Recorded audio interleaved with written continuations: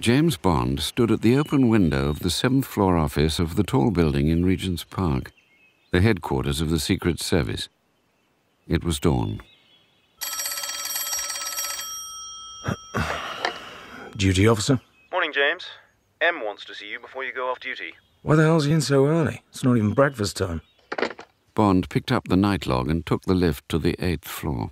You wanted to see me, sir? Good morning, 007. Come in. Sit down. Thank you, sir. Quiet night?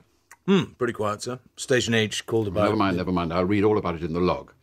Now, things change. I'm taking you off night duty for the present. Huh. I was just getting into it. Something's come up.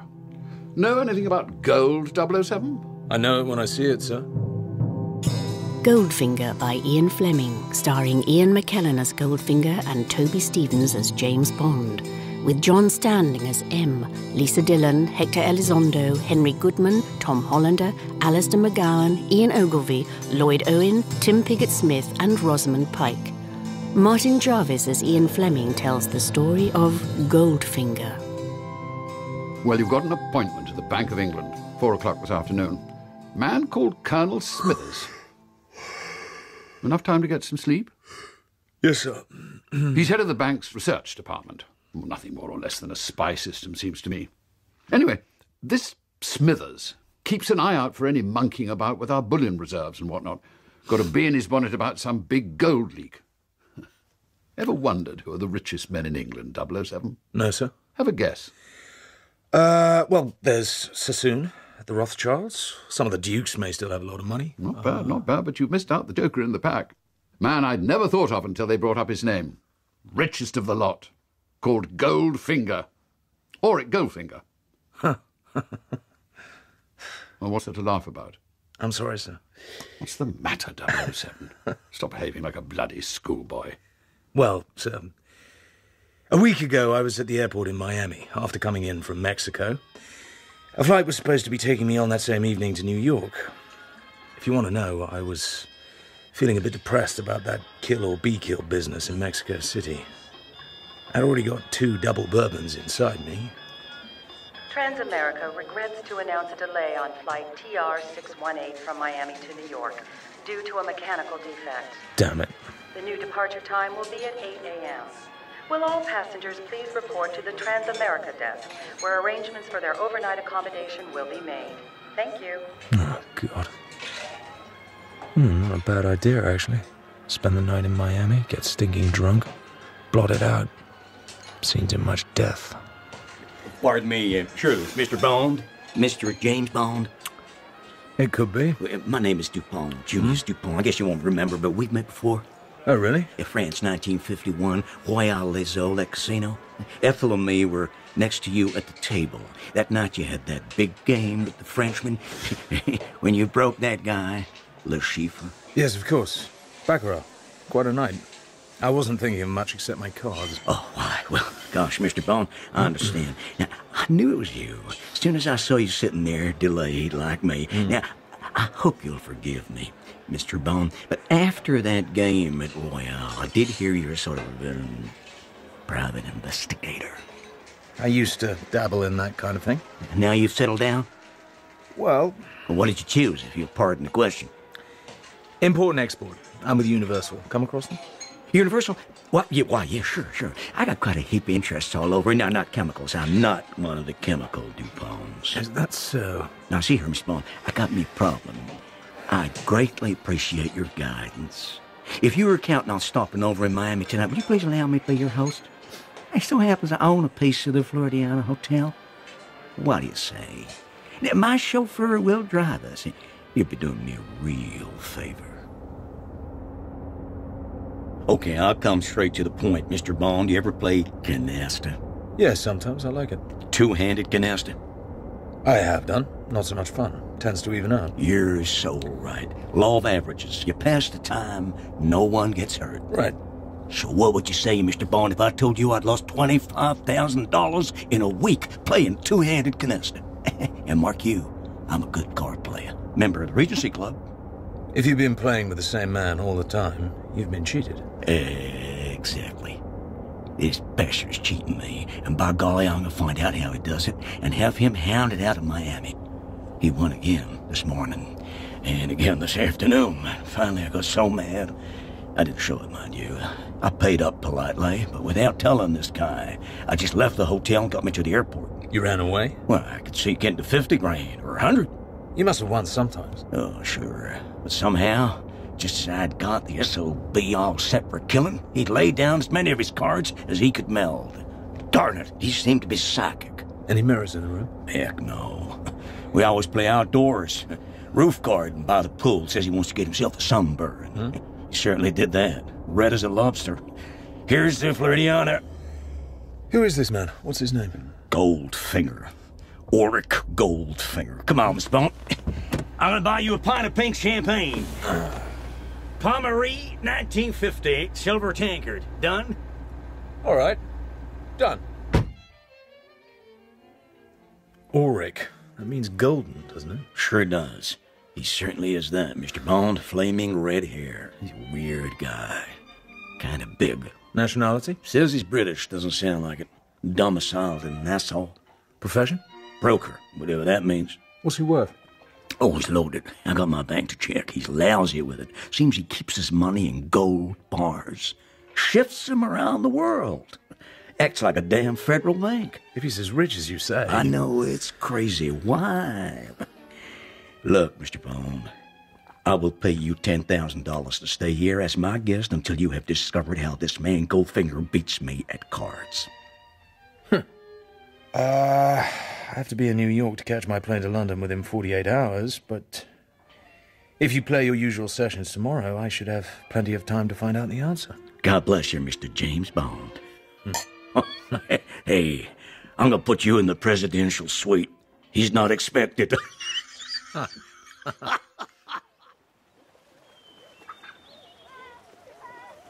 Well, good morning, Mr. Goldfinger. He's deaf, Mr. Bond. You see the hearing aid? What the hell's he wearing around his neck? Well, that's a gadget to help your tan. Polished tin. Reflects the sun up under your chin and behind the ears. Mr. Goldfinger? Oh, why? Hello there, DuPont. Good morning to you. I'd like you to meet Mr. James Bond. A friend of mine from New York, a countryman of yours. Come down to try and talk me into a bit of business. Pleased to meet you, Mr. Bond. Mr. Goldfinger? So, no game today, DuPont. What do you mean, no game? Gotta get me my money back. I'll tell Sam to fix the table. James here says he'd like to learn. I'll get some clothes on, Mr. DuPont. I had intended to have a golf lesson this afternoon, but cards have priority. You play golf, Mr. Bond? Occasionally, when I'm in England. I have recently joined the Royal St. Mark's in Kent. Sandwich is close to one of my business interests. You know it? I have played there. Well, we must have a game one day. DuPont, I will join you shortly. Well, you sit there, James. Now, no peeking. All set, Goldfinger? Yeah, I'll cut the cards. Oh, your deal. Somehow Bond had expected it, but this was no card shop. Goldfinger dealt quickly and efficiently, but with no hint of a grip that means you are armed for dealing bottoms or seconds. So this is how canaster goes, James. Deal 15 cards. You draw 2 and discard 1. Otherwise, straight Regency rules okay. Well, let's go. Oh, by golly, I nearly screwed you that time, Goldfinger. What in hell told you to cut and run? I smelled trouble. Will you be staying long, Mr. Bond? It's Bond, B-O-N-D. No, I have to go back to New York tonight. How sad. Well, let us continue. Oh, no, that's $1,500 to you, Goldfinger. Well, there it goes again. Don't you cut for seats? I often find that a change of position helps the luck. Unfortunately, Mr. Bond, that is not possible, or I could not play. I suffer from agoraphobia, the fear of open spaces. I cannot bear the open horizon. I'm sorry. How did that come about? I have no idea. Well, I think I'll stretch my legs for a bit. Bond strolled down to the far end of the pool. He turned and looked back towards the two players beneath the cliff of the hotel. So, you like to face the hotel, do you? Or is it that you like Mr. Dupont to have his back to it? Bond looked up. His suite was on the top floor, number 1200. Goldfinger's suite, he knew, was 200. 10 floors directly below his, on the second floor. Ah, yes. Very clever. I'll see you this afternoon, Mr. Goldfinger. He's drawn 5 and 4. Completed canasta in 5s with 2 2s, discarding 4. Has singletons in kings, knaves, 9 7s. Oh, so boring. Boring? I don't think so. What? Nice pose. Thank you. Who are you? What do you want? I've got what I want. Perfect photo. Hello. My name's Bond. James Bond. How did you get in here? A friend lent me a passkey. Neat little machine. What are you transmitting on? He told me, but I can't remember. 170-somethings? Megacycles. Move over. Hand me your binoculars. Doesn't he mind not getting the signals? It's happened before when a plug pulled or something. He just waits for me to come through again. Well, let him stew for a bit. Anyway, it's time you did the nails on your right hand. You gave me a shock. Why does he do it? He's crawling with money. I know. It's a sort of mania with him. All he says is, when the odds aren't right, make them right. Lucky for him, I'm not Pinkerton's or the Miami Police Department. Oh, he can buy anyone off. No one can resist gold. What do you mean? He always carries $1 million worth of gold about with him. Oh, yes? He loves gold. Really loves it like people love jewels or women. You're very beautiful. Does he love you? Certainly not. Though I think he likes people to think that we... So you're a kind of secretary? Companion. You won't tell him, will you? I don't know what would happen. Why do you do it? £100 a week. And look. Nice ring. Gold hands around a golden heart. 24 carat. When I've saved enough, I shall go. Look, I don't think I'm very properly dressed. Can't I go and put something on over these? No. It's time to light a fire under Mr. Goldfinger. Let's see. Dupont seems to be a new man. Goldfinger is very worried about his hearing aid. All set? Can't you leave him alone? I like you, Sorry. Here goes. Now hear me, Goldfinger. This is James Bond. Remember me? The game's finished. I have photographs of the whole setup. Blonde, binoculars, microphone, you, and your hearing aid. Nod your head if you understand me. Good. Put your card's face up on the table. Now, take out your checkbook and write a check to cash for $50,000, made up as follows. 35 you have taken from Mr. Dupont, 10 for my fee, the extra 5 for wasting so much of Mr. Dupont's valuable time. Okay, now jot this down. Book me a compartment on the Silver Meteor to New York tonight, plus a bottle of vintage champagne on ice and plenty of caviar. Nod. Right. Now, hand the check across to Mr. Dupont and say, I apologize humbly. I have been cheating you. Then you can go. Oh, just a moment, Goldfinger. What's your name? Jill Masterton. One last thing. I shall be taking a hostage for the ride to New York. Miss Masterton. See that she's at the train. That's all. Thank you, Mr. Goldfinger.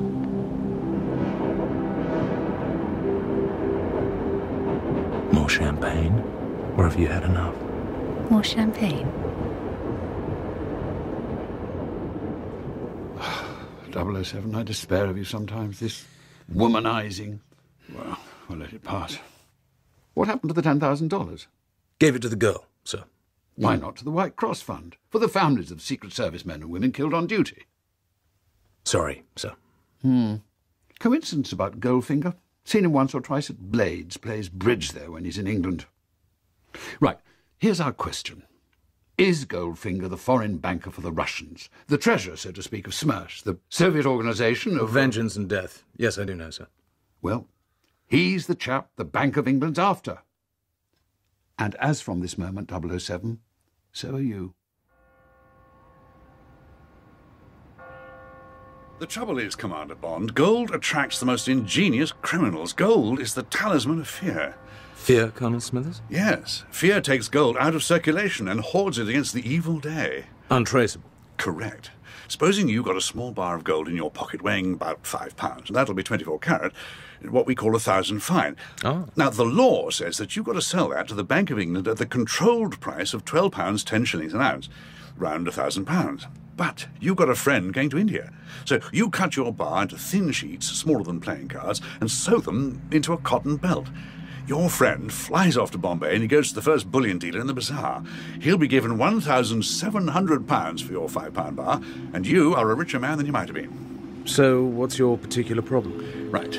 There's a man who came over to England in 1937, a refugee from Riga, name of Auric Goldfinger. Now, soon after he'd been naturalised, he started buying up small pawnbrokers all over the country. It's perfectly respectable. He toured his shops once a month, collected all the old gold. After the war, he invested in a well-found Brixham trawler and an old Silver Ghost Rolls-Royce. It was an armoured car, actually. He set up a little factory called Thanet Alloy Research in the grounds of his house in Kent, and he staffed it with half a dozen Korean stevedores he picked up in Liverpool.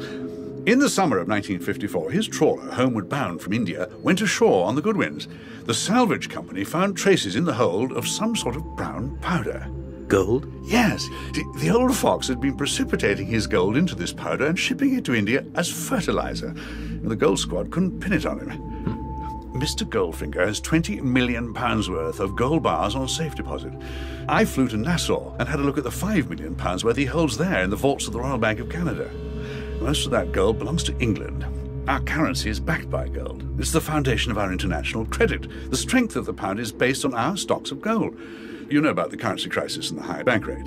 Of course. Right. Well, this country needs that gold badly. We are asking you to bring Mr. Goldfinger to book, Commander Bond, and get it back. And the quicker, the better. Good morning, Alfred. Why, if it isn't Mr. James? What brings you down here, sir? We heard you were in the diplomatic or something. Something like that. It's good to be back, Alfred.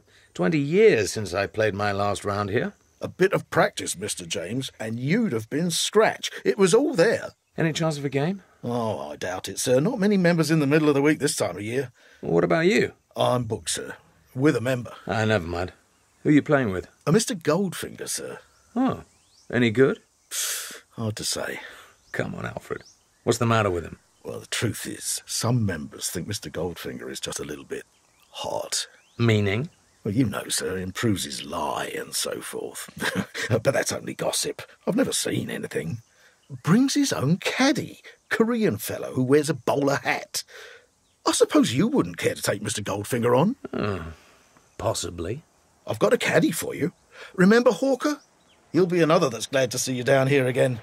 Here's Mr. Goldfinger's car now, sir. Have a word with him, Alfred. I'll be through there. I think we've met before, Mr. Bond. My God, it's Goldfinger. Where have you sprung from? I told you I played down here. The professional suggests that I play with you this morning. Oh? Well, I don't mind. But I warn you, I like playing for money. Suits me. Off handicap, of course. What is yours? 9. Coincidence. I also am 9. So it's a level game. You'll be too good for me. I doubt it. However, I like a gamble. That bit of money you removed from me in Miami, your figure was $10,000. Double or quits? Okay. 10,000 it is. Afternoon, Mr. Bond, sir. Walker, good to see you again. How have you been keeping? Played any golf recently? Ready, Mr. Bond? This is my caddy, Odd Job. So, Odd Job? Yes, he's my handyman and chauffeur. I call him Odd Job because that describes his functions on my staff. Come along. So, how's the agoraphobia, Goldfinger? Doesn't all this wide open space bother it? Not at all. Odd Job, unpeel me and you ball. So, Dunlop 65, number 1. Always use the same ball. And what is yours? Penfold, with hearts on them. Good. Strict rules of golf, Mr. Bond? Naturally.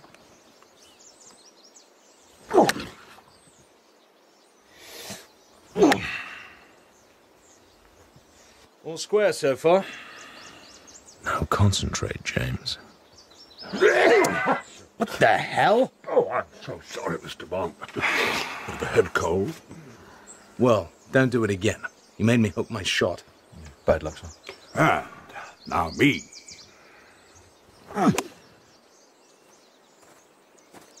What is the firm you work for? Universal Export. And where do they hang out? Regent's Park. What do they export? Oh, everything from sewing machines to tanks. What's your speciality? Small arms. Selling ironmongery to sheikhs and rajas. Interesting work. I'm looking for something new. Rather like the idea of Canada. Don't give me ideas, Mr. Bond. Give me a new ball, Hawker. You saw what he did in the bunker on a second, sir? No, I was too far away. Well, they can't see us at the moment. This is what he did. His ball was half buried in the sand, like that, sir.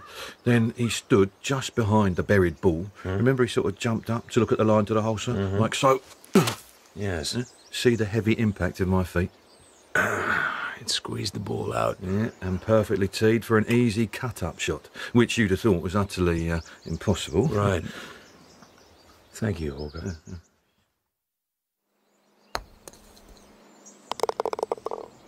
You were lucky there, Mr. Bond. That putt ought to have run off the green. Always give the hole a chance. By the way, what happened to that nice Miss Masterton? She left my employ. Must get in touch with her. Where did she go to? I couldn't say.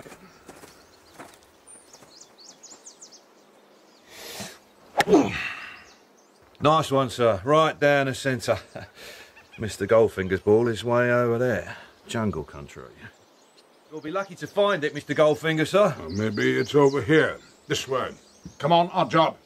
Find it. Yes, sir. That wasn't anything like the line, surely, Hawker.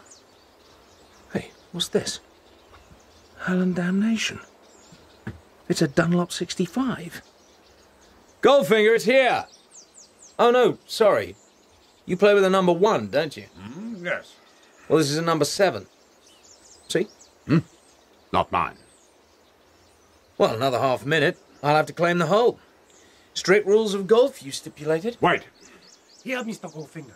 He's here. Num 1 Dunlop. Really? Let's have a look. Yes, almost new Dunlop 1. In an astonishingly good lie. Must have had the hell of a lucky kick. So it would seem. I think we can get a spoon to that one, our job. Miracle him finding that ball. It wasn't his ball, sir. What do you mean? Odd job must have dropped that ball down his trouser leg. How can you be sure? Because his ball was lying under my bag of clubs, sir. Sorry, but he's fixed you again. Right. I know what to do. Hawker, take this. It's the ball I picked up in the rough. Be certain you take the flag. When you pick up the balls from the green, whichever way the hole has gone, give Goldfinger this one, okay? And Bray doesn't scrutinise it. Got it, sir. Will you take the putter for this one? Mr. Bond, sir. Your ball, and here's yours, Mr. Goldfinger. All square, gentlemen, and 1 to go. Splendid drive, Goldfinger.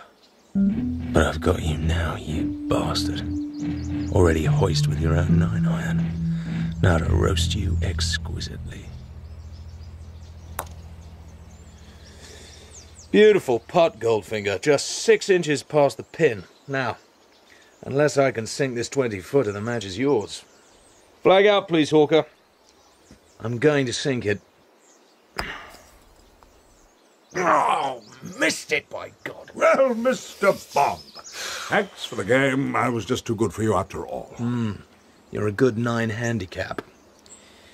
Yeah, but hang on.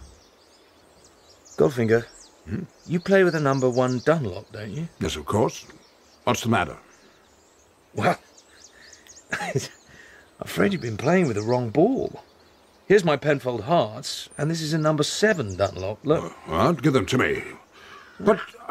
Too bad. We were playing to the rules. Afraid that means you lose the hole and, of course, the match. Well, it was a Dunlop 7 you found in the rough. It was your caddy that gave me the ball. He gave me the wrong ball on purpose. The damn cheat. Yes, steady. You'll get a slander action on your hands if you're not careful. Hawker, did you give Mr. Goldfinger the wrong ball by mistake or anything? No, sir. If you want my opinion, the mistake may have been made at the 17th, when the gentleman found his ball pretty far off the line we'd all marked it on. A 7 looks very much like a 1. I'd say that's what happened, sir. Tommy Rot! Bond, you sure that was a number 1 my caddy found? I didn't really look closely, I'm afraid. However, it's the job of the player to make certain he's using the right ball, isn't it? I can't see that anyone else can be blamed. Well, many thanks for the match. Why does your caddy wear a bowler hat? Odd job. The hat. Show him. You see the branch of that tree, Mr. Bond? Watch. Light but very strong alloy. That blow would have smashed a man's skull or half severed his neck. A most ingeniously concealed weapon, I'm sure you'll agree. Useful chap to have around. Indeed. And now, Mr. Bond, I insist you join me for luncheon at my house. The demonstration was an elementary one, Mr. Bond. Have you heard of karate? Our job is one of the 3 in the world who have achieved the black belt in karate. If our job were to use the appropriate single blow on any one of 7 spots on your body, you would be dead. More chicken? Fascinating. I only know 5 ways of killing our job with 1 blow. Every day of his life, Mr. Bond, our job spends 1 hour hitting sacks of unpolished rice. When does he practice tossing the bowler hat? Our job keeps his eye in at all his skills. Sometimes there are accidents, but money is an effective winding sheet. Oh, very good. You like the aphorism? You have a beautiful car. Old Silver Ghost, isn't it? Correct, but I have fitted disc brakes to increase the braking power. Why's that? The body can't be all that heavy. You think not? 1 ton of armor plating and armor-plated glass. When I fly the channel, I take a plane to myself. Really? I leave for Le Touquet tomorrow, as a matter of fact. Touring around Europe? A golfing holiday. Oh, great fun. Always wanted to do it myself. You can afford to, now. Oh, that extra $10,000, you mean? I may need it if I decide to, move to Canada. Do you want to make a lot of money? No other point in working. Unfortunately, most ways of making big money take a long time. The laws are strict. Yes, I found that out. Got on the fringe of the heroin racket. Only just got out without burning my fingers. Of course, this will go no further. I am not concerned with assisting the police.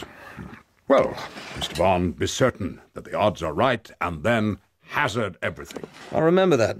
Thanks for lunch. Perhaps we shall run into each other again someday. I should not be at all surprised. Watch the mail for your winnings, and remember, the safest way to double your money is fold it twice and put it in your pocket. Au revoir, Mr. Bond. Morning, 007. Oh, blast these wretched scramblers. You're in a bloody telephone box, I suppose. Hold on. Ah, that's better. Go ahead. But be careful. Yes, sir. Lunch with the owner yesterday. Something definitely wrong about the property. And something odd about the car. Its doors are interesting. Owner's going abroad today, flying from Ferryfield. I'm going to get another sight of the rolls. Thought I'd make him a present of one of our portable wireless sets. I'll be flying a couple of hours later. How did the game of golf go, 007? I won. We knew that. Pretty big stakes. How did you know, sir? We've had Scotland Yard on. They had a tip that you were in possession of a large amount of undeclared dollars. Chap wasn't very senior and didn't know about Universal. And Moneypenny found an envelope containing $10,000 in your mail this morning. Pretty sly of your man, wasn't it? Par for the course, sir. Oh, very funny, 007. Probably made the call directly after the game. Well, the Universal export cover seems to have stuck at any rate. Yes, sir. Oh, this time it goes to the White Cross. Thank you, 007. Watch your step abroad. Call us at once if you need company. Good luck. After Bond had made himself known to the chief passport control at Ferryfield, the officers left him alone in the customs bay. The Silver Ghost stood there out of sight of the plane. The only other car in the bay was a dove-grey Triumph TR3 convertible. Bond inserted the Homer, the Ministry's latest transmitting device, into the boot of the Rolls behind the tool compartment.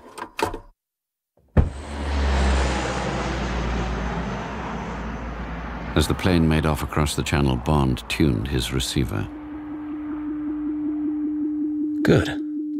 So where are you really off to, Goldfinger? The Homer was a simple form of direction finding, which allowed one car to put a long tail on another without any danger of being spotted.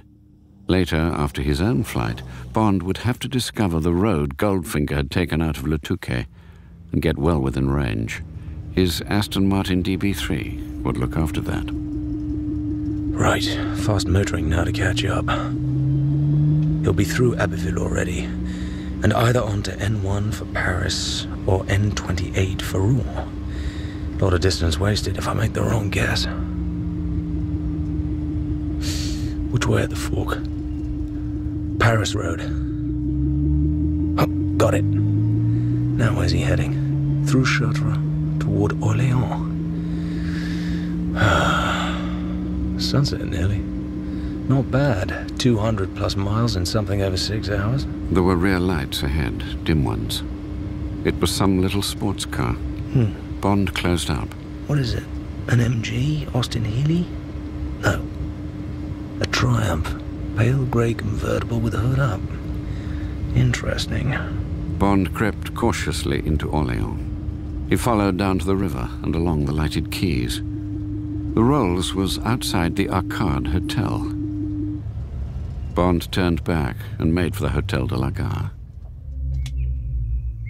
At 6 o'clock the next morning, the Rolls hadn't moved. Bond watched between the trunks of plane trees. At 8:30, two figures came out of the hotel. The Rolls moved off.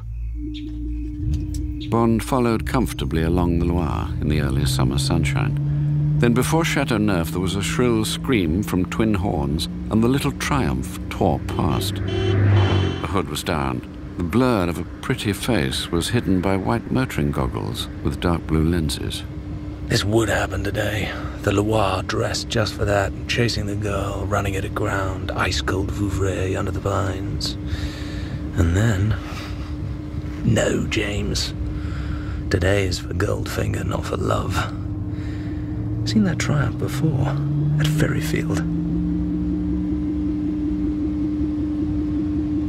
Now, why are you stopping, Goldfinger? Bloody hell, he's having a picnic.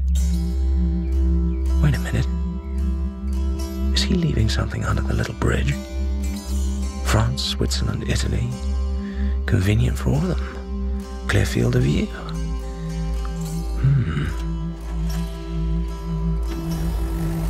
And off they go. Right.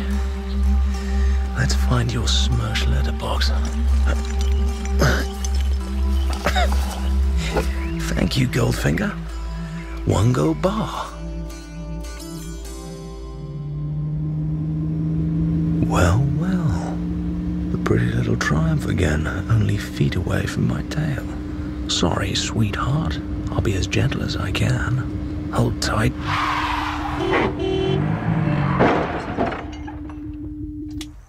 What the hell do you think you were doing? You deliberately reversed into me. Touch me there again, you'll have to marry me. You bastard. Ouch! Oh. You bloody fool! What are you playing at? Your brakes can't be up to much. What the hell do you mean? You reversed into me. Gears slipped. I didn't know you were so close behind.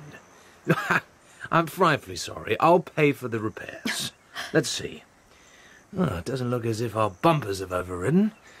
Let me try rocking it. Leave my car alone! There you are, you idiot. You've smashed the fan. Sorry. Still, there's a garage over there. You'll be off again by tomorrow morning. Nice little town, Macon. Maddening for you, though. I'll certainly take all the blame. Here's 100,000 francs to cover everything. I'd love to stay, but I have an appointment this evening. No. Come on. What do you want?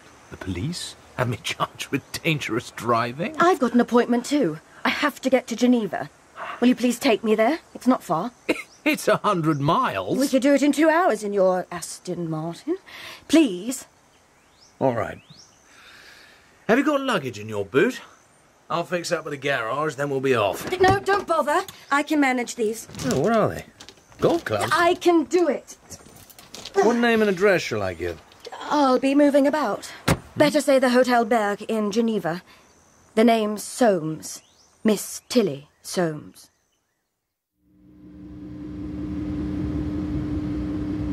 What's that noise? Oh, that's Magneto wine. Now we're across the Swiss border, it seems to have got worse. Gets louder when I hurry. Have to get it fixed. I hope I haven't taken you very far out of your way. Oh, not at all. I'm going to Geneva too. How long will you be there? I don't know. I'm playing golf. The Swiss Women's Open. Oh, really? What are you doing in Switzerland? Holiday? Business. Import and export. Oh. Well, here's your hotel. Well, goodbye. You drive beautifully. I'm surprised you got into the wrong gear at Macon. I'm glad I did. Perhaps we could meet again. Perhaps. Goodbye.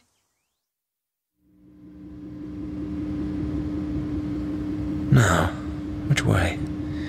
Towards Lausanne or left towards the village of Coppet?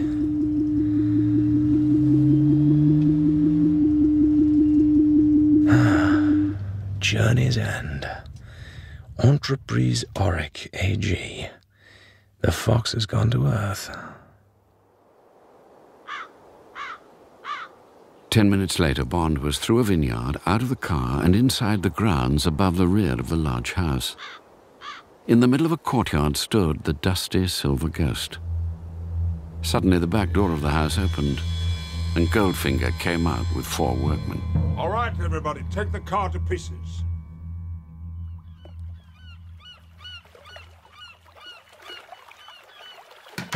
Good evening. Can I help you? Yes, I'm from Universal Export, hoping to do business with you. Ah, what sort of business? Important agricultural business. Jolly good. I say, it's 007, isn't it? Thought I recognised you. I'm Nigel Kelton. How do you do? What a privilege. Look, better make it quick. There's been a hell of a heat on. They've got me taped. Redland, if you follow me. Peaceful, of course, but you won't want them sniffing round you. This is only routine. Got something under my shirt for you. Oh, really? Yeah. Good Lord, what's this? Gold? That's right. Get it back to head office, would you? In the bag. And transmit this when you have a chance. Oh, golly, pretty hot stuff. Wilco indeed. Ever heard of the Entreprise Auric at Coppet Village? Auric, of course. They make metal furniture. Pretty good stuff. The Swiss railways take some of it, and the airlines. Which airlines? Mecca. Their terminus is here in Geneva. Big charter line to India. So, plating riveted on in Kent, stripped off at Coppet. The sheets will already be in the Coppet furnaces, ready to be modelled into airline seats. In a few days, they'll be stripped off the Mecca constellation in India, replaced with aluminium ones. And Goldfinger would have made, what, £1 million? The Silver Ghost is golden. He finances a spy network, Smersh no doubt, and makes fortunes smuggling gold to India, where he can get the biggest premium. Right. All I need now is the evidence of my own eyes. Just 1 grain of white gold dust, and then call the duty officer in Regent's Park. The Bank of England freezes Goldfinger's accounts all over the world. His gold hoard trickles back into the bank's vaults, and Smersh will gnash its blood-stained teeth.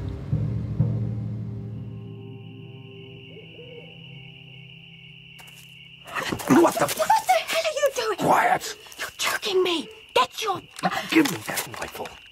I'm putting it over there, out of your reach. Give me the rifle. Listen, Tilly, for Christ's sake, stay still. This is me, James Bond. I'm a friend, for God's sake. Now, this is vital. Will you stay still and listen? All right. James Bond. Good. But tell me, were you after Goldfinger? I was going to kill him. Well, I'm after him too. I've been sent by London. What did he do to you? He killed my sister. You knew her? Jill Masterton. Oh, my God. What happened? He has a woman once a month. He virtually hypnotizes them. Then he paints them gold. Christ. Why? Jill told me. I suppose he sort of thinks he's possessing gold. He gets some Korean servant to paint them. He has to leave their backbones unpainted. If their bodies were completely covered, the skin can't breathe. Then they die. Afterwards, they're washed down with resin or something. Goldfinger gives them $1,000 and sends them away. So what happened to Jill? She cabled me to come. She was in an emergency ward in Miami. Goldfinger had thrown her out. She told me what he'd done to her. She died the same night. Goldfinger had her painted all over. He'd murdered her. Revenge for going with you. She said if ever I met you, I was to give you this ring. I wasn't sure I wanted to. There. Yes. I remember it. I'm sorry. More blood on my hands. An arrow? Don't move. Hello, odd job. Damn good shot. You? Get up. You mustn't see the rifle. Nice place Mr. Goldfinger has here. Want to have a word with him sometime. Tell him I'll be along tomorrow. Come on, darling. We've had our walk in the woods. Time to get back to the hotel. Don't move. Fall. Now. Oh, you think you'd like to see us now? All right, fine. Come on, darling. Don't try any tricks. Only you hadn't interfered. Same to you. Geneva welcomes you, Mr. Bond. Look here, Goldfinger. You put the police onto me over that $10,000. I got on your tracks with my girlfriend here, Miss Soames. We're trespassing, I know, but I wanted to catch up with you. Mr. Bond, they have a saying in Chicago. Once is happenstance, twice is coincidence, third time it's enemy action. I propose to wring the truth out of you. Our job, the pressure room. You bastard!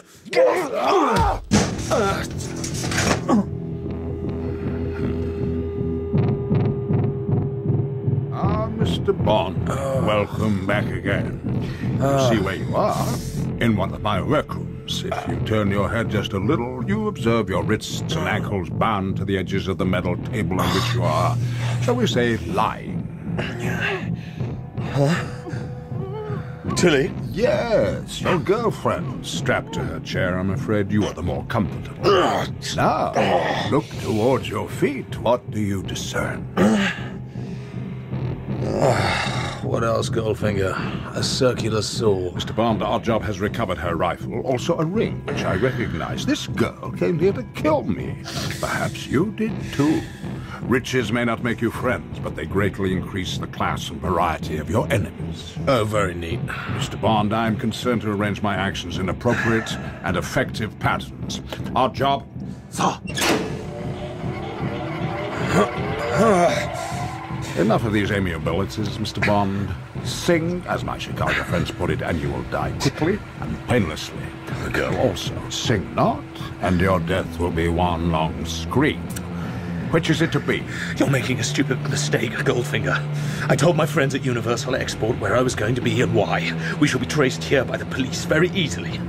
Let us go, and nothing more will be heard of the matter. We're two perfectly innocent people. Mr. Bond, I am engaged upon gigantic enterprises. As for the police, I should be delighted to receive them if they come. And those of my Koreans who can speak won't do so, nor will the mouths of my electric furnaces, which will have vaporized you both at 2,000 degrees centigrade. Now, Mr. Bond, make your choice. The saw is now approaching your body at about 1 inch every minute. So, Mr. Bond, who are you? Who sent you here? Goldfinger, the girl and I will work for you. We are capable people. You could put us to good use. Good use and get 2 knives in my back? No, Mr. Bond, I prefer you to die. Then you can go and... Even I'm not capable of that, Mr. Bond. Odd job. Oh, my God! Now Bond could feel the wind of the saw between his knees. He counted the slowly pounding pulse that utterly possessed his body. If only it would slow down quicker. What was this ridiculous will to live that refused to listen to the brain? Still, he could feel the bursting pressure in his temples. Still, the slow drum of life beat in his ears. A scream tried to force its way through the clamped teeth. Die, damn you, die. Die, damn you, die, damn you, die, damn you, die, damn you, die, die!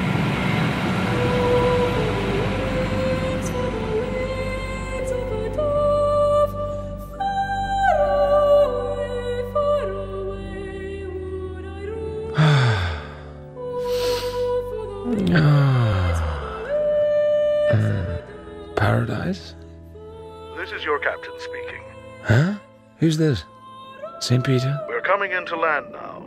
Please fasten your seatbelts and extinguish all cigarettes. Huh. Thank you. Must be a whole lot of us going up together. Oh dear. How will I introduce Tilly to the other girls? Probably no more reason why I should run into former girlfriends here than on Earth. Or maybe so much love about these things won't matter. Tricky, though. Hi. How you feeling? Where am I? Let me get up. Hey, take it easy, mister. You're okay. This is Idlewild, New York. You're in the US of A now. Airport Medical Center. No more troubles. Here they are, doctor. This guy's in shock. Okay. Ah, here are the patients. Well, they certainly look in good shape, eh, Doctor? Oh, Miss Masterton's still asleep. They are members of my staff. Nervous breakdowns, both of them. And in the same week, would you believe it? But I blame myself for working them both too hard. And now it's my duty to get them back on their feet again. And thank you for all your help with immigration, Doctor. This is for you. Oh, you're welcome, Mr. Goldfinger. I understand you have a private ambulance waiting outside. Doctor, there is absolutely nothing wrong with me or this girl. We have been drugged and brought here against our will. I demand to see the Chief of Immigration. I beg you to believe me. Mr. Goldfinger? No. You see what I mean, Doctor? Total nervous frustration combined with persecution mania. It may need weeks at the Harkness Clinic, but I'm going to pull him round if it's the last thing I do. Well, perhaps a shot of intraval sodium. I guess you're right, Mr. Goldfinger. It is sad. One of my best assistants. You'll be all right, my dear Jane. Just relax and have a nice sleep. I was afraid the flight might be too much for you. You can leave everything to me. Just a small pinprick. Goldfinger, you...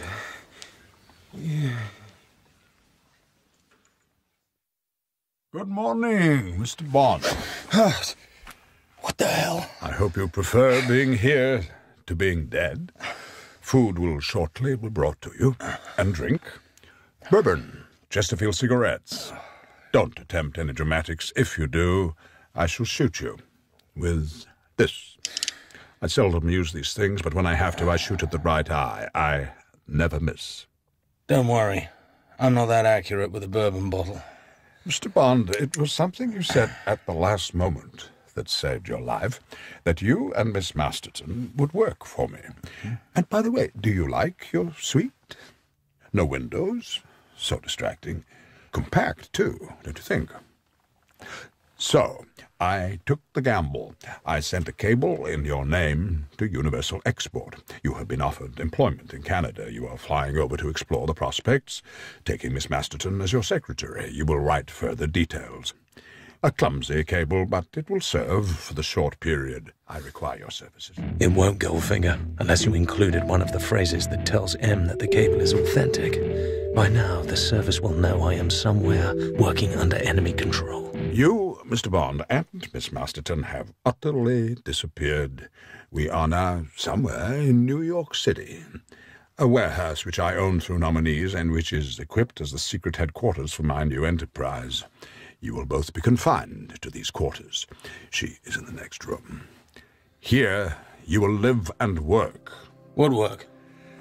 Mr. Bond, all my life I have been in love with gold.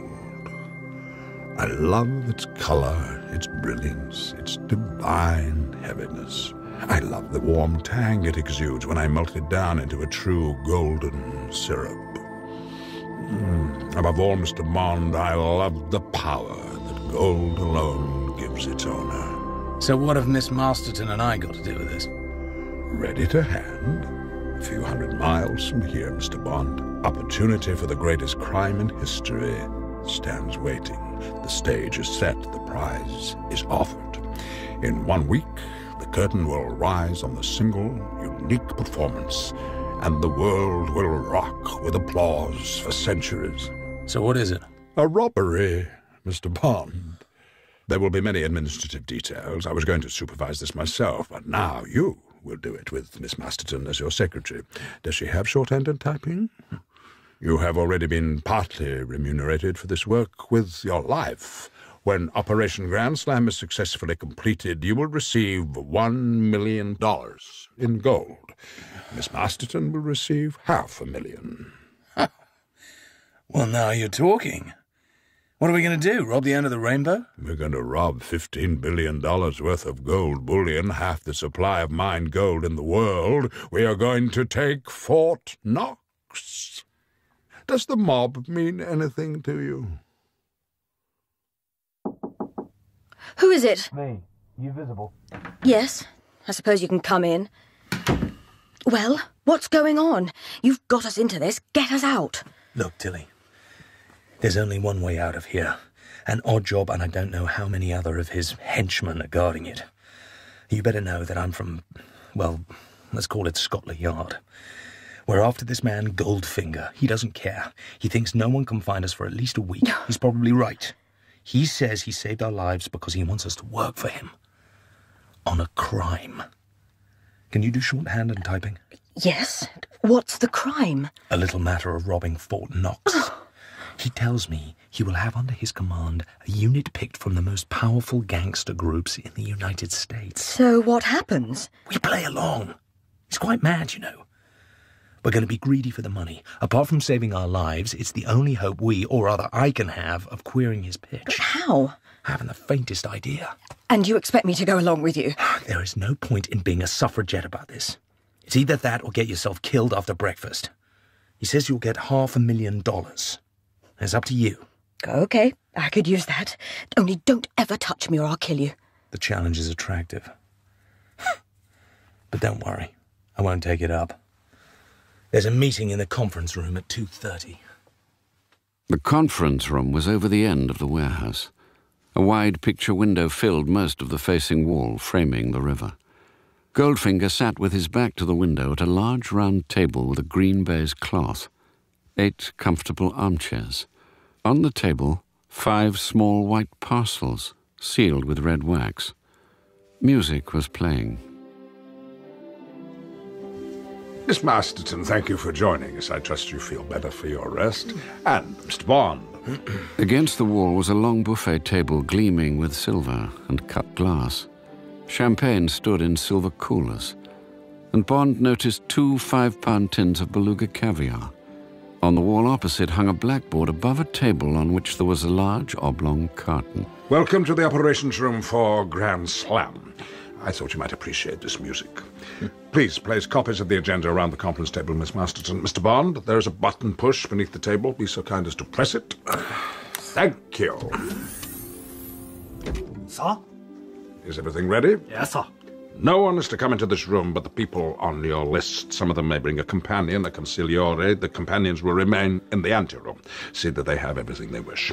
You know the signal? Toto. 2 rings on the bell. See that the staff carry out their duties to perfection. Sir.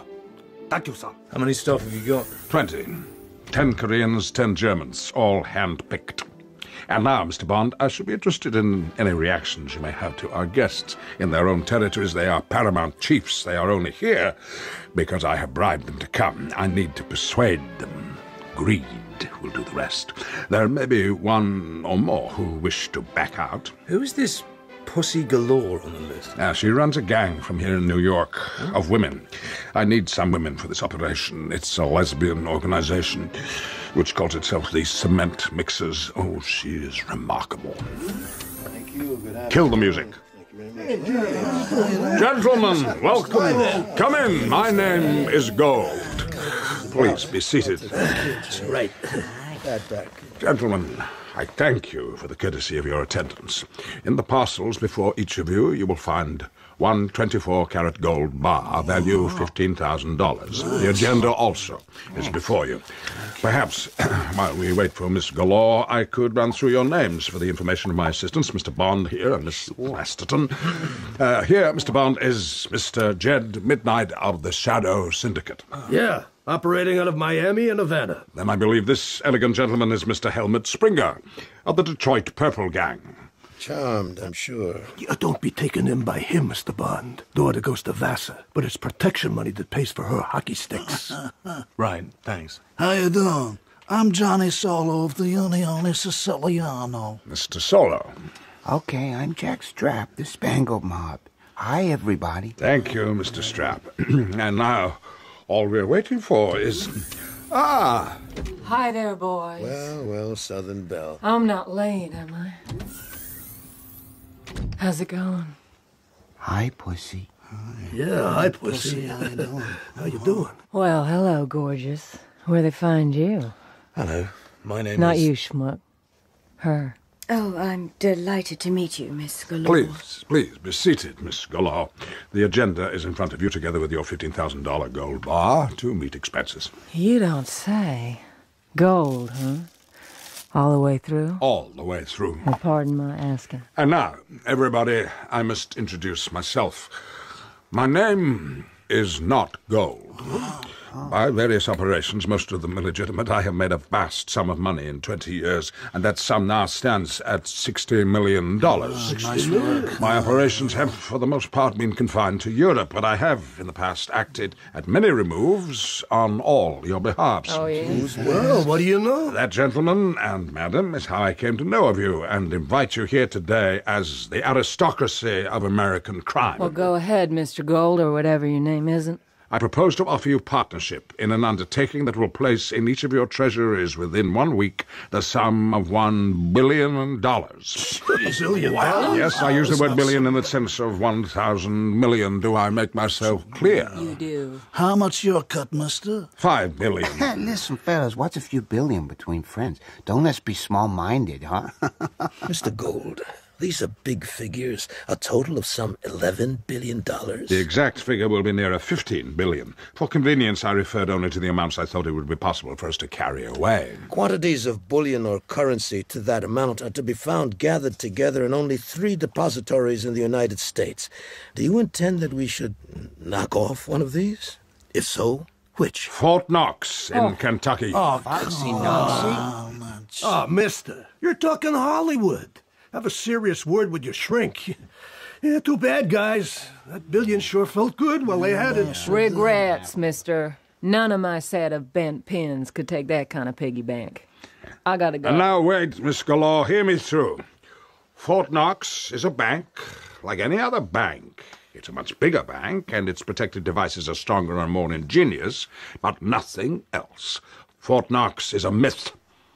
Shall I proceed to the plan? Go ahead, Uncle. I kind of like your style. If it's a myth, why don't the Ruskies come and help themselves next time they are playing ice hockey? I crave your indulgence, Mr. Solo. Now, this wall map, thank you, Mr. Bond, is a detailed town map of Fort Knox. It includes the roads and railway tracks leading into the town, and here's the bullion depository, and here runs the line of the railroad from Louisville. We are only concerned with the station in the center of the town of Fort Knox, this complex of sidings adjoining the bullion vault. And this, the second map, please, Mr. Bond. Certainly, sir. This is a detailed plan of the gold vault itself. It is an immensely solid 2-story building, a square 2-layered cake. Construction is of granite, steel-lined. Now, within the building there is a steel and concrete vault. The vault door is heavy. Contents of the vault, some $15 billion worth of standard mint bars, 1,000 fine. Any questions? This is getting exciting. Want to pull on my cigar, Pussy? If you put that thing in my face, I swear I will KO you with my gold brick. Take it easy, Puss. Mister, if you can heist that joint, you got yourself a summa cum laude. What I'm about to say will involve all of us in the greatest peacetime conspiracy in the history of the United States. May I take it we are all bound by an oath of absolute secrecy? All right, Puss. Mr. Springer. You have my solemn word. Very well. First is the question of disposal. $1 billion of gold bullion. To transport this amount would require a lot of trucks. For obvious reasons, you will all wish to engage your own drivers. Teamsters, eh, guys? Our international brotherhood. You got it, Johnny. Chauffeurs and helpers of America. Reliable men, Goldie. Quite a union, eh, Strap? All those members. Colleagues, I thank you. Now, listen. On D-1, I propose to put the entire population of Fort Knox, military and civilian, temporarily out of action. What? Oh, yes. Exact arrangements have been made and only await my signal.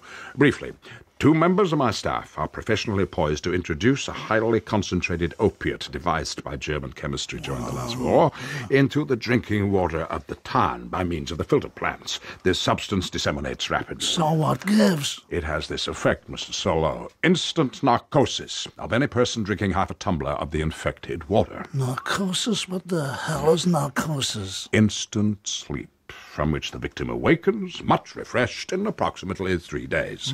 I anticipate that we shall enter a town in which virtually the entire population has fallen into a deep slumber where they stand. Hey, what's that fairy tale? Puss in Boots, Puss. Hey, this is good, mister. How do we get into the town? A special train. There will be approximately 100 of us, and we shall be attired as Red Cross workers. Miss Galore will, I hope, provide the necessary contingent of nurses. I will copy that. My girls will look sweet and starch.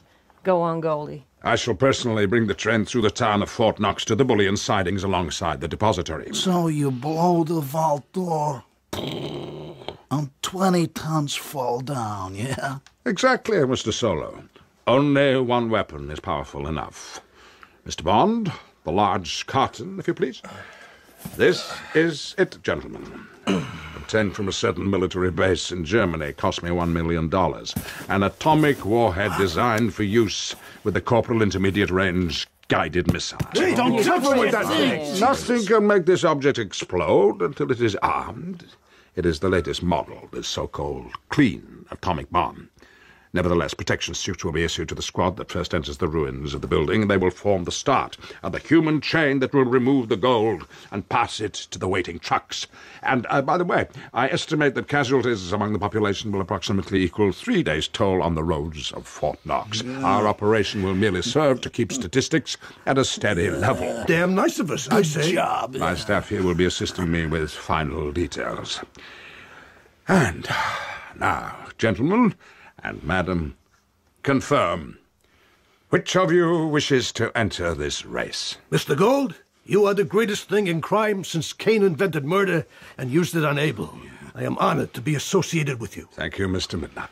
Mr. Johnny Solo? For $1 billion, it's a deal. We're in. Thank you. Yeah, but either we get that billion or you get dead, okay? Acceptable.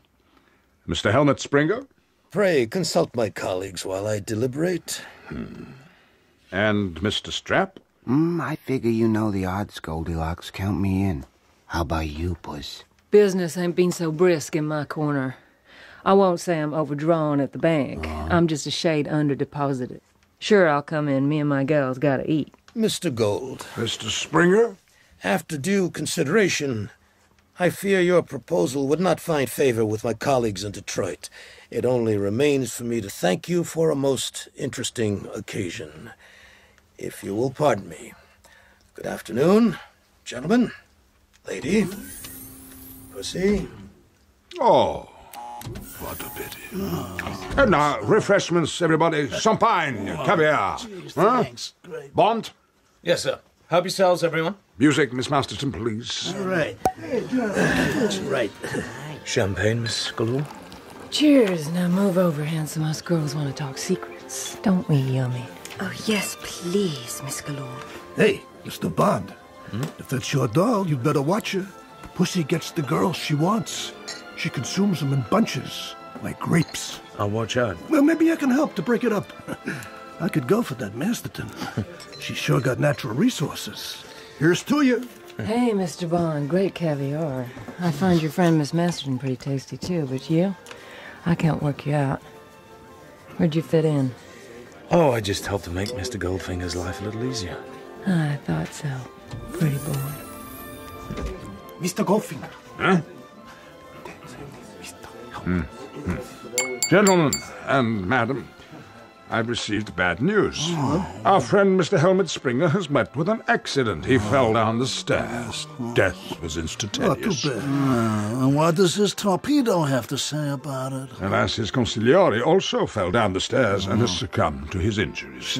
I sincerely hope these accidents will not be misconstrued in Detroit. Don't give it a thought, Goldie. They love funerals up there. Am I right, Pussy? Meow. Now they've all gone, Mr. Bond, I will tell you the truth, because you'll have no opportunity of passing it on. By midnight on D-1, the entire population of Fort Knox will not be sleeping. They will be dead or incapacitated. The substance inserted in the water supply will be a highly concentrated form of nerve poison. You're going to kill 60,000 people? You're mad! Why not? American motorists do it every 2 years. Goldfinger, you're a lousy bastard. Don't be childish. We have work to do. You're not going to get 100 tons of gold out of that place anyway. Where the hell would you hide it? Mr. Bond, it just happens that a Soviet cruiser sails from Norfolk, Virginia on D+1. Initially by train and then by transporter convoy, my gold will arrive on board the cruiser by midnight on D-Day. I shall sail for Kronstadt, Russia, taking the golden heart of America with me. Back in his room, Bond reflected feverishly. So this is not only a Goldfinger operation with Smersh in the background. It's Russia versus America with Goldfinger as the spearhead. Is it an act of war? But who will know that Russia has the gold? No one, if the plan goes off as Goldfinger intends. It's modern piracy. How can I stop it?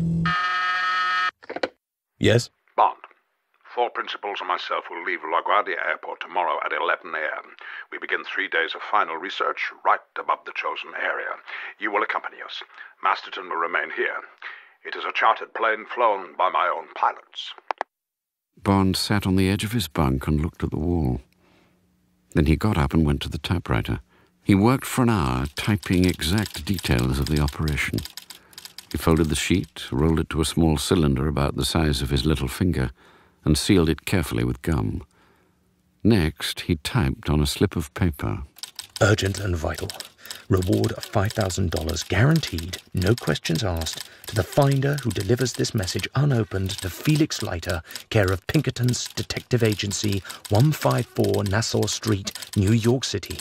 Immediate cash on delivery. Bond rolled this message round the cylinder, wrote $5,000 reward in red ink on the outside, and stuck the little package down the centre of 3 inches of Scotch tape. Then he carefully strapped the free ends of the tape down the inside of his thigh. Ouch. On the reconnaissance plane next day, a few minutes before they were due to land back at LaGuardia, Bond was able to get away from Oddjob long enough to visit the washroom, remove the taped SOS, and tape it to the underside of the lavatory seat. There. $5,000 reward. Surely not even a hasty cleaner will miss this. Who'll be the finder? 2 days to go. How soon? Hey, you! Come out! All right, I'm coming. You dumb thug. So, ideally, the SOS gets to Felix Leiter. He tells his chief a quick flight down to Washington, the FBI, the Army, President. Then what? A master plan on the day and the whole gang into the bag? Or will this plane still be standing somewhere, unserviced?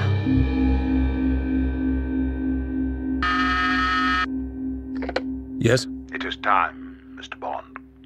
The first phase of Operation Grand Slam is successful. We board the train here in New York as planned at midnight. Penn Station. You will be with me in a white surgeon's coat. Our mobsters and their teams will wear white coats also, and armbands of a medical field force. Miss Masterton will join Miss Galore's team as a Red Cross nurse. Dr. Gold, I'm the station superintendent. I'm afraid the news isn't too good. All trains held at Louisville. No reply from the train depot at Fort Knox. But we'll get you through all right. We are grateful to you. Doctor, what's going on down there? Is it food poisoning? My friend, that's what we've got to find out. If you want me to make a guess, it's a form of sleeping sickness. Trypanosomiasis, we call it. That's so. Well, best of luck, Doc. And now if you get your men and nurses on board, I'll have this train on its way. Thank you, Superintendent. I will not forget your services. Oh, my. Well, there's a pretty sight. Tickets, please. Hi, Miss Galore. You make a fabulous nurse. Oh, really? Well, hello, Mr. Bond. Long time no see, handsome. Uncle doesn't let you off the lead much. Hello, beautiful. I'm feeling rather faint. How about doing a bit of nursing? You know what, Bondy? I got a feeling there's something phony about you. I got instinct, see? Just what are you and that doll doing in this outfit? I told you. We do all the work. Uh-huh. Maybe you do. But for my money, if any little thing goes wrong with this caper, it'll be handsome. Who knows why? Got me? And now I got a Chiefs of Staff meeting. Serious medical conclave, know what I mean?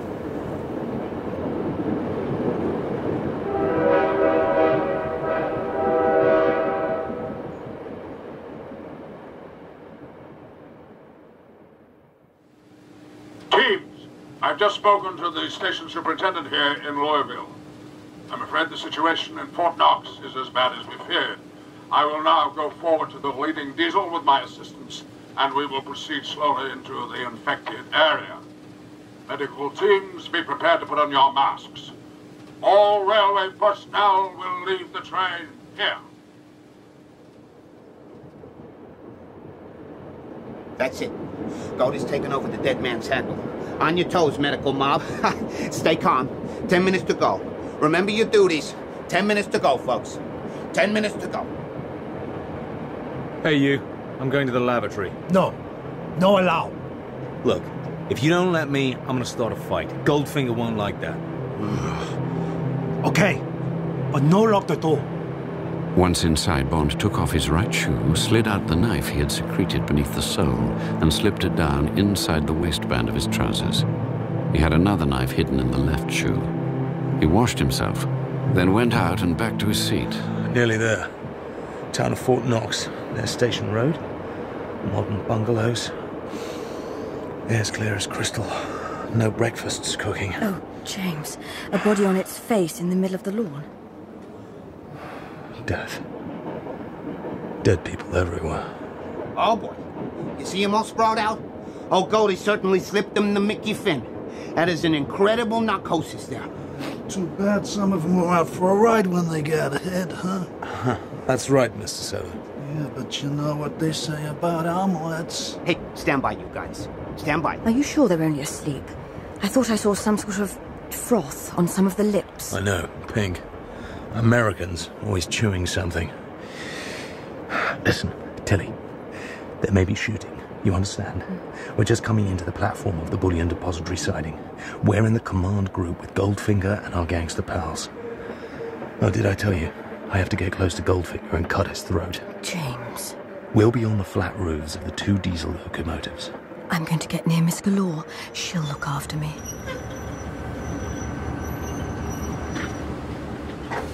All right, doors open. Go for it. Go, go, go, go, go.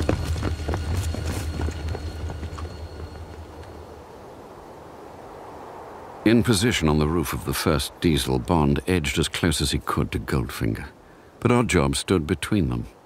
His eyes never flickered from Bond and the girl. They're through the first gates! Bond took a quick look at the battlefield. In the center stood the huge, squat mausoleum, the sun glinting off the polished granite of its walls.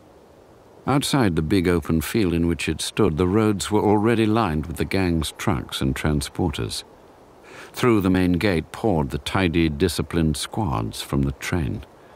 Outside this world of movement, there was absolute stillness and silence. The bodies of the guards lay sprawling where they had fallen, the sentries by their pillboxes still clutching their automatic pistols. Inside the protecting wall, 2 ragged squads of soldiers in battle dress lay in vague, untidy heaps. Desperately, Bond looked for a sign of life, a sign of movement, a hint that all this was a careful ambush. Shit. Nothing. All right. Bomb squad, ready. Prepare to take cover. They're a minute ahead of time, Goldfinger. See, Mr. Bond, you were wrong, and I was right. 10 more minutes and I shall be the richest man in history. What do you say to that? I'll tell you in 10 minutes' time. Will you? Maybe. Prepare to take cover, gentlemen. And then we will say goodbye, Mr. Bond. What's that? A maroon signal. Thank you, Felix. Stand where you are.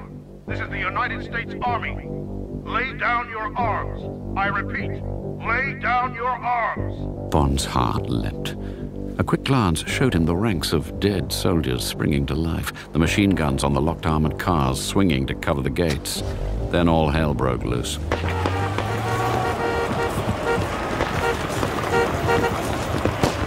where you are. Lay down your arms and don't move. Lay down your arms. Quick, Tilly. Come on, jump down on the platform, now. No, Ronnie.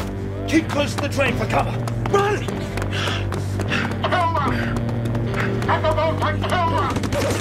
Watch out! Get after them! Stop! Keep going, Tilly, keep going! No! No, stop! I want to stay close to Pussy. I'll be safe with her. Shut up, you little fool! Run like hell! I can't! You start now! Bond grabbed the knife from his belt and swirled to meet Oddjob. 10 yards away, Oddjob hardly paused. One hand whipped off his ridiculous deadly hat, a glance to take aim, and the black steel half-moon sang through the air. Now you! No, you don't, you bastard! There! Oh, damn! Oh, no.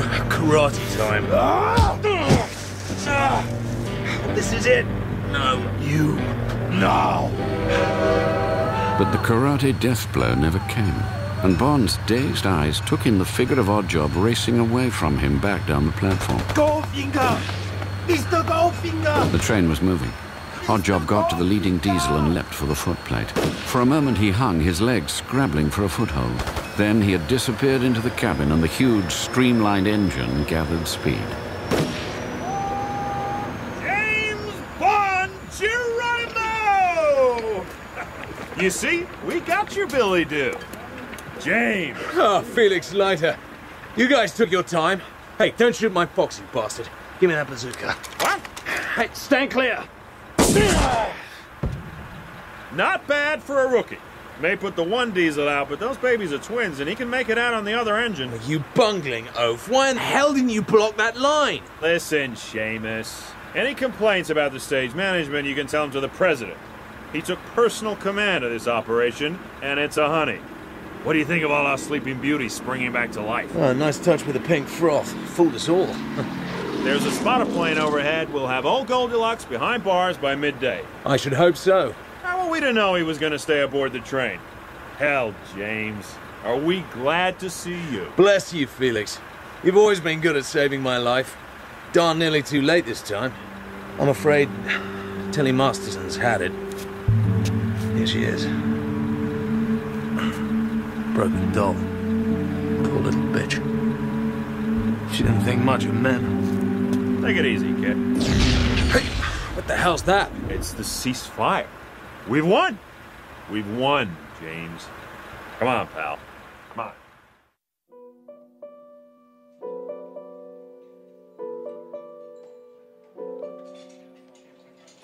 I'm telling you, James, we still haven't a clue. Goldfinger didn't get to the Russian cruiser. For my money, the mob has somehow got them out to Cuba. There's no help that the president is hopping mad. Embarrassing, because he was nice to me yesterday in Washington. Not a bad lunch. I don't like ragged ends, and I failed in both tasks given to me by London. Get Goldfinger and get Goldfinger's bullion. The BOAC Monarch flight number 510 to Gander in London is now boarding at gate number 5. Well, see you next time. That's my flight. Thanks for everything, Felix. Sure thing, kid. Tell that old bastard M to send you back over soon. Like to have you meet my oil well. Bye, James. Can I see your health certificate, please, Mr. Bond? Certainly. What's going on? I'm very sorry, sir. A typhoid case at Gander. They're insisting all transit passengers who haven't had their shots in the last 6 months should be topped up. Didn't know Gander was so touchy about these things. It won't take a minute. If you'll come through here, sir. One more, Doctor. Thanks. Last one? That's it. Have a good flight, Mr. Bond. Jack it off and left sleeve up, please. Too bad they're so sensitive up a gander. What are they afraid of? Spreading the Black Death? There we are. You're on your way.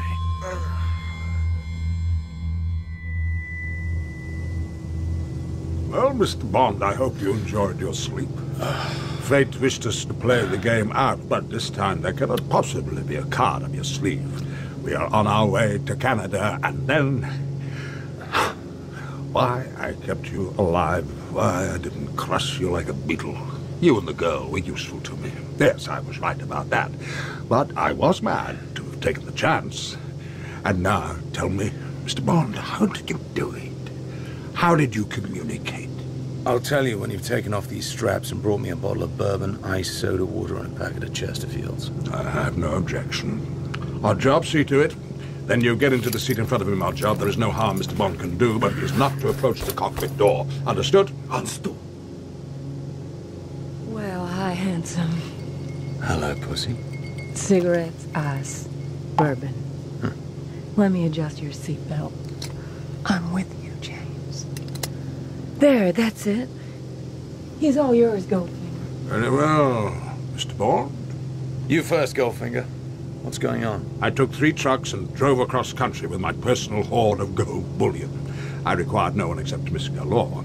I paid off the drivers, shot 3 mobsters, hired a plane. The crates of gold being passed off as lead for X-ray plates. In New York, I talked with Moscow by radio. My friends there, whom I believe you know, pass under the generic name of Smersh. Smersh said they would greatly like to interview you. In due course, I conceived this plan. Simple when you are rich. You were carried out on a stretcher, and in due course, my own crew took to the air. Now, Mr. Bond of the British Secret Service, who put you on to me? Bond gave Goldfinger a censored version of the truth. The lights had been turned out. Bond sat quietly in the darkness and sweated with fear at what he was going to do. The second knife was now under his coat.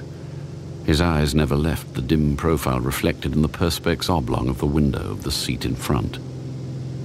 Oddjob's head turned away from the piercing eye of light in the wall and rested on its left cheek away from the window. Slowly, inch by inch, Bond crouched forward and reached with his knife hand between the wall and Oddjob's seat. Now the needle-sharp tip of the dagger was aimed at the center of the square inch of perspex he had chosen. Bond grasped the end of his seatbelt tightly, drew the knife back 2 inches, and lunged.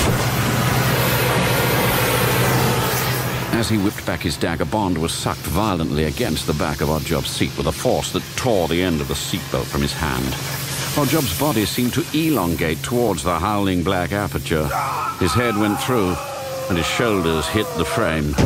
Then the Korean's body was slowly, foot by foot, sucked through the aperture and out like toothpaste into space.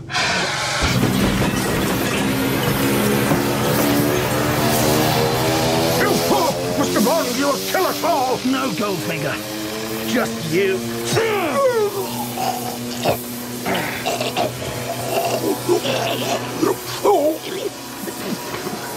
You could have had them live and go.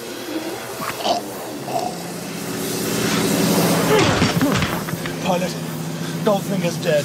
Mein Gott. If anyone moves or disobeys an order, I shall kill them too.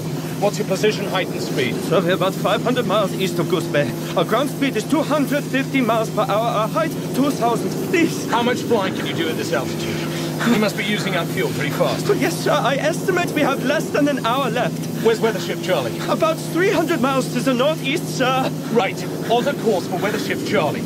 Pull them up now. We'll ditch as close to them as possible. Yes, sir.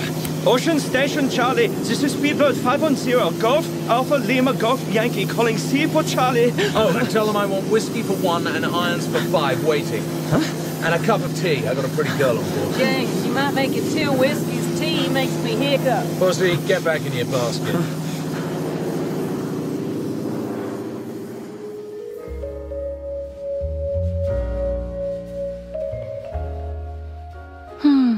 Wow, this is more like it.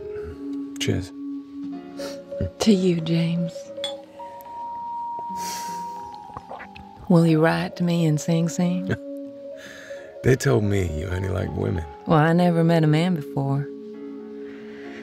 I come from the South. You know the definition of a virgin down there? It's a girl who can run faster than a brother. In my case, I couldn't run as fast as my uncle. I was 12, and that ain't so good, James. You ought to be able to guess that. All you need is a course of TLC. TLC? Tender loving care treatment. That's what they write on the paperwork when a waif gets rescued. I'd like that, James. Very much. When's it gonna start?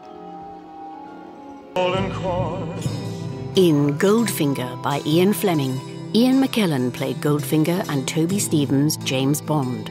Rosamund Pike played Pussy Galore, Lisa Dillon was Tilly Masterton, and Anna Louise Plowman Jill Masterton. M was played by John Standing, Colonel Smithers Ian Ogilvy, DuPont Henry Goodman, Hawker Alistair McGowan, and Odd Job John David Yu. The mobsters Jed Midnight Nigel Anthony, Helmut Springer Hector Elizondo, Mr. Strap Tom Hollander, and Johnny Solo Tim Piggott-Smith. Alfred and the airline captain Alan Shearman, Nigel Kelton and the station superintendent Matthew Wolfe, the nurse Tracy Patton, the doctors and the pilot Kyle Solar, and Felix Leiter Lloyd Owen. Martin Jarvis was the voice of Ian Fleming, and other parts were played by members of the cast. The music was specially composed by Mark Holden and Sam Barber. Goldfinger was dramatised by Archie Scottney, directed by Martin Jarvis, and is a Jarvis Ayres production for BBC Radio 4.